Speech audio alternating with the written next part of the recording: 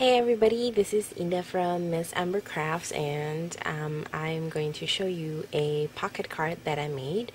I really love this pocket card because this is actually a happy accident. I was about to make a crisscross pocket card, and then I added this border strip here, and I didn't like how it turned out with both diagonal pocket, the arm, so I cut one off and made it into a diagonal pocket card.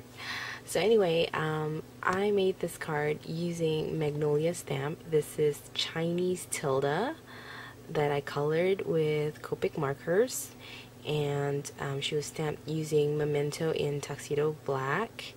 And then I stickled the edges of her dress here using stickles, and then this paper pack is called Sakura Garden from Millie Terasawa. She sells at designerdigitals.com, and I will give you the link below. And then see, this is a pocket card. It goes out like this. On the inside, this is a stamp from Hero Arts. It's a cling stamp. I'll give you the name of the stamp later on down below.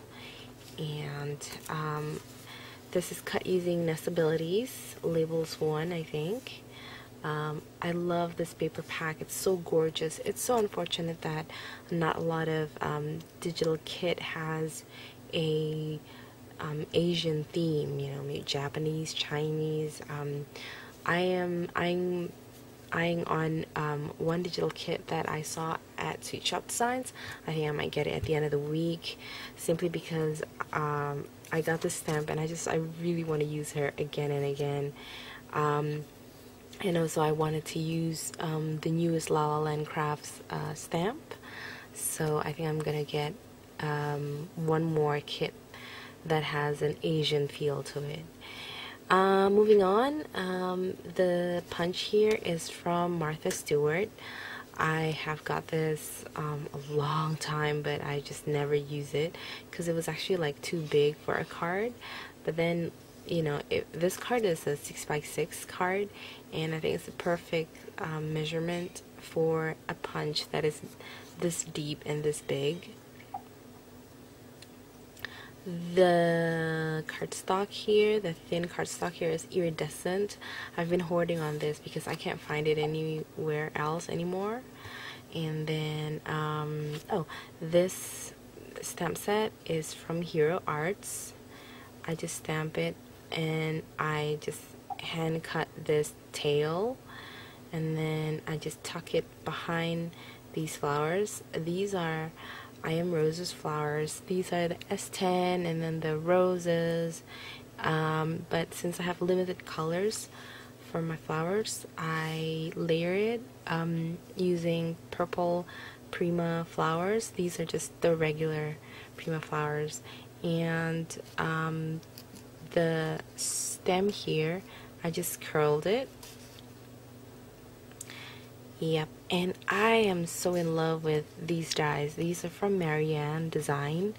I forgot the name. I will give you the name of the die down below, but they are just amazing. I just love them. It really works well with flowers. It enhances it.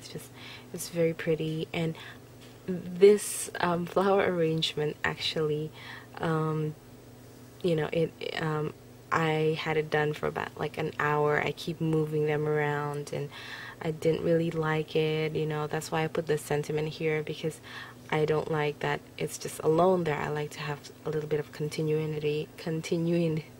Oh my god, I can't just say it.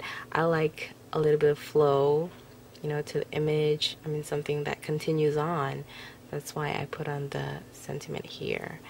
And yeah, that's it. This is a really lovely pocket card. It just fits very nicely like that. Yes, and I really love the glitter there as well. I've been using this digital kit printing out the papers a couple of times, and I think you'll be seeing more of this because I am not ready to put down this stamp. It's so cute. Alright, thank you so much for watching, everybody. Bye bye.